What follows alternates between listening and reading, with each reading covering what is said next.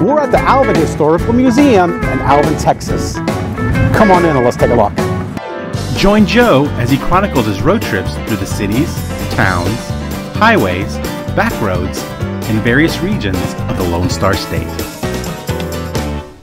This is Texas Chronicles with Joe Perez.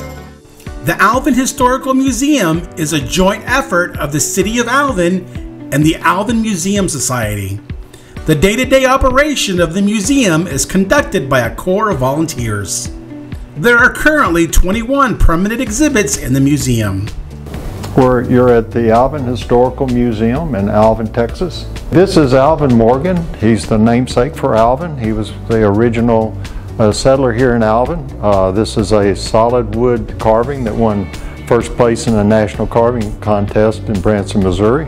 It also has his dog Shep and his goose John, who followed him all around town. Alvin was formed, it was really a railroad town when the railroad from Galveston came through here. It was originally a farming, agriculture, cattle, dairy industries were the main industries here, and they shipped all kinds of fruits and vegetables out of here. In fact, the largest employer, or actually the largest business in town, was the crate company that made the crates to ship the stuff out of town. But we were famous for strawberries, for figs, for Satsuma oranges, until the freeze hit and killed it all off. We had a orange festival that was a big thing that lasted for several days each year, and they had it one year and they were planning to have it the next, but the freeze killed off the orange trees and killed the festival. The curation in this museum is excellent. You can check out exhibits from the prehistoric to present-day Alvin. But what I was most interested in is seeing the Nolan Ryan exhibit, Alvin's Local Legend. Yeah, this is the Nolan Ryan exhibit, which is part of the Historical Museum. This is related to his career and his early years.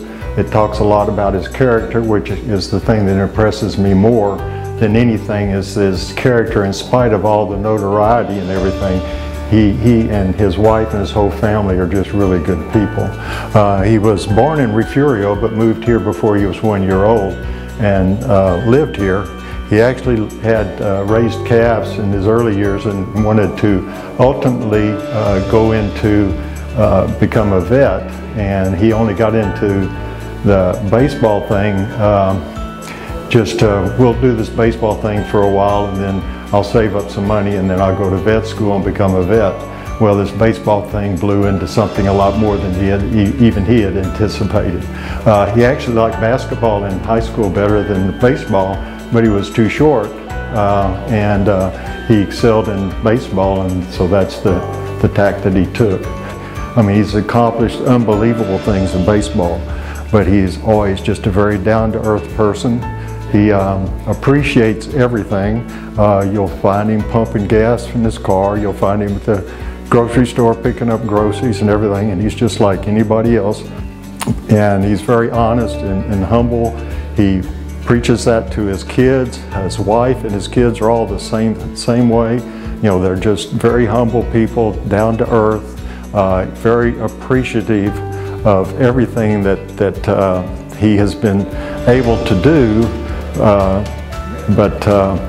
But in spite of that, he's just stayed down to earth completely.